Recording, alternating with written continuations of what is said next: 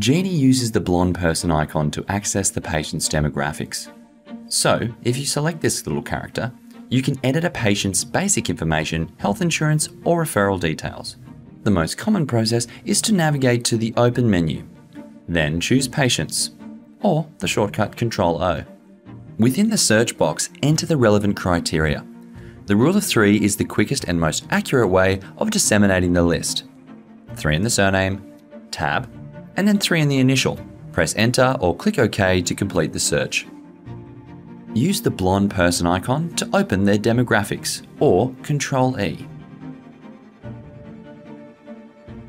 Alternatively, if the patient is in the appointment book already, highlight their name, then choose the blonde person icon on the left-hand side, or Ctrl-E to open their demographic information.